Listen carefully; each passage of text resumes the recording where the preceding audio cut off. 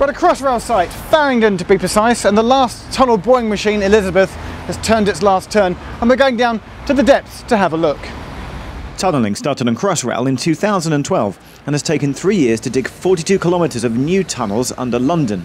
There are 8 TBMs, tunnel boring machines in total, and while some are left buried down here, one of them, Elizabeth, that we got to see today, is being dismantled and removed from beneath the ground. Currently standing in the westbound running tunnel. Behind this wall, we're about to go inside, is the TBM that's dug its way through to this point. What you're looking at now is the centre of that circle. You can see the inner circle that's slightly set back from the bulkhead there. That's the main bearings. That's one of the principal pieces of the TBM. It gives you that turning force to turn the cutter head. That's now been stripped out and is sat on its own bogie, its own trolley. It's about to start being shifted back towards Stepney Green. This is tunnelling machine Elizabeth, which is being dismantled, not left down here, and it gave me the perfect opportunity to ask the question I've always wanted to know. How do you steer one of these things? Well, it's propelled by rams going around the outside, about 25 rams pushing about 100 tonne each. You've got one driver sitting in a cabin with a huge control panel. He'll push the rams forward, turning the cutter head. That'll knock the ground will go out the back, and it'll literally inch forward millimetre by millimetre at an average speed of about 20 millimetres every minute. And then to steer a TBM, the TBM, if you imagine, is split into 3 sections. You've got the front section, the middle section and the rear section.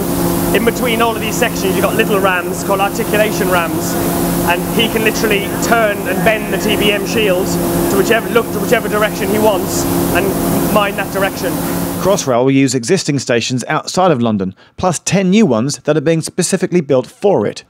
Some have been dug deep down, whilst others at cut and cover level, not too dissimilar to how the first underground railways were built. We have mine stations in the central area, but either end, in the west and east, we have cut and cover stations. So Farringdon is built using cut and cover, so you basically drive some piles into the ground, you make a big box, and then you dig out that box, and then you make some cast and floor slabs in the base of it. And Canary Wharf is the same, although Canary Wharf contractors built that for us.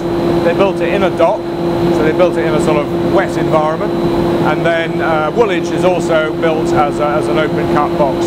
So those are the 3. We have a surface station at Custom House, and then the rest are like this one here at Farringdon, which are mine stations. Basically we drill a hole through the ground and then we enlarge it to create the very big station tunnels you can see behind me.